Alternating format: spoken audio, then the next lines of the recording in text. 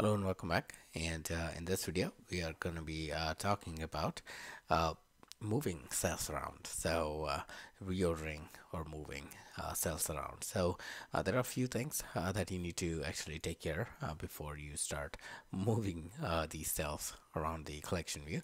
So let's go ahead and take a look what those are. I'm going to say cell move here at the very bottom, and let's go ahead and get started. So first of all, what you need to do is there's a delegate function called can move item at. So this actually indicates if we can move items around.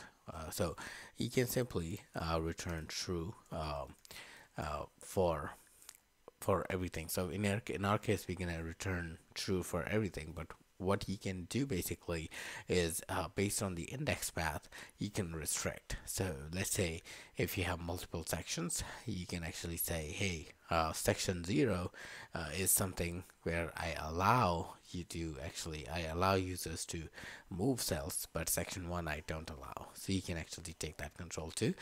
So you just have to like put a if condition on the index path, find out which one do you want to allow and which one you don't want to allow. But in our case, like, for demo purposes, I'm going to actually return true for all of the index paths. So everything can move.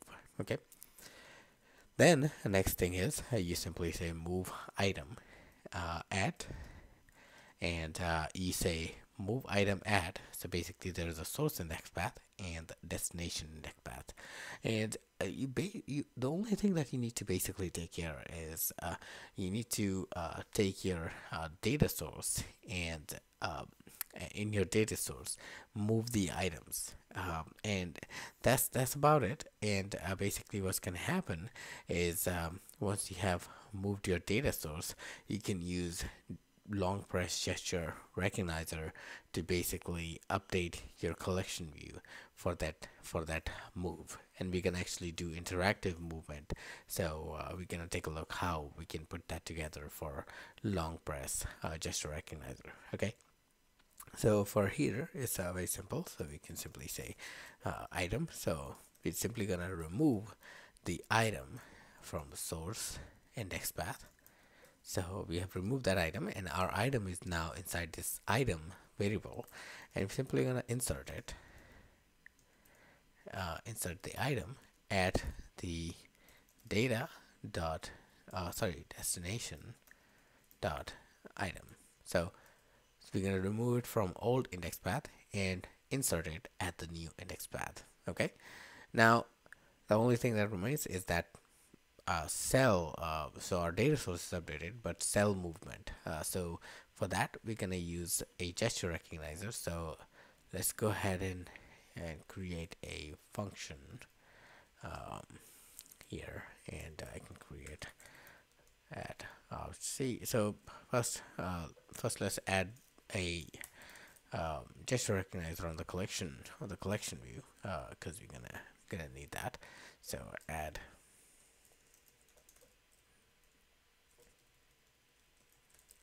long press to collection view.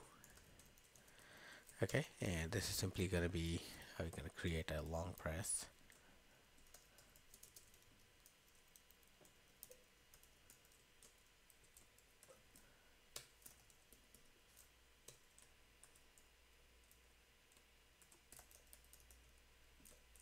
And it's going to need basically a function that it needs to call in the selector. So we're going to actually fill that one in a minute, but we can say self.collectionView dot add gesture recognizer, and long press is the gesture recognizer that it needs to add, and we're going to create an obj function in order to call it into the selector. And this one is going to be long press gesture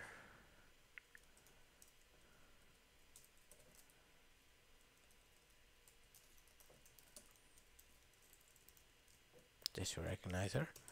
Okay, and we're gonna call this one here. So simply long press gesture. There we go. Okay. All right. So now what we're gonna do is we're gonna actually find out which state we are in the gesture process, and according to the state we are gonna actually trigger some events in the collection view. So I'm gonna put a switch statement, and switch is gonna be put on gesture dot state. Okay, and we're gonna have begin. We're gonna have case for changed. We're gonna have case for ended, and we're gonna have default. So default is easy, so let's fill out that one. Cancel interactive movement. That we want to do with default. Ended is easy as well, so we simply say collection view dot end interactive movement. We are doing that interactive movement, so we're going to end that. And changed is also a little bit easy, so update interactive movement target position. And this is where we're gonna determine where the change is happening. So this is like as it's happening, as you're moving yourself from one point A to point B, and you're somewhere in the middle. So we want to find out where you are, so we can actually show that drag and, like, cell shifting and all those things. So so we're simply gonna say gesture dot location, and this is going to be gesture dot location and dot view. So the update target interactive movement position is going to be the location where the cell is at the point where the gesture is actually taking the cell, and that location is within the gesture dot view. Okay, now for our begin, it's a little bit of work, so we first need to find out what the selected index path is. So selected index path, and we simply gonna say collection view dot index path for item at CG point. So you're gonna determine which point, where is the point, where the point is, the drag point, or where the gesture has started, and is there any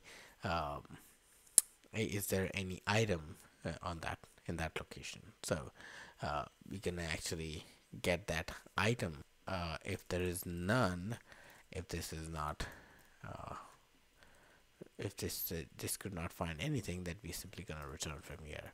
And now from here we simply gonna say collection view dot begin interactive movement for selected index path. Okay, now all you need to do is basically call this in your view did load. So add long press gesture to collection view and go ahead and run this.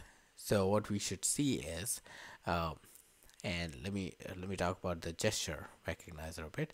So when you are holding, the place you hold, as you can see, the cell actually sort of like lifted from there, and it's now attached to the tab position, and now you're moving, and as you can see, it's actually the cells are making space for that move. So if I move this here, ended is where, like, the data source and everything is getting called and updated and everything, but ended state is where your interactive movement ends, and update is basically it just finds out where in the drag position the cell is, so it can actually make room for that cell to fit in.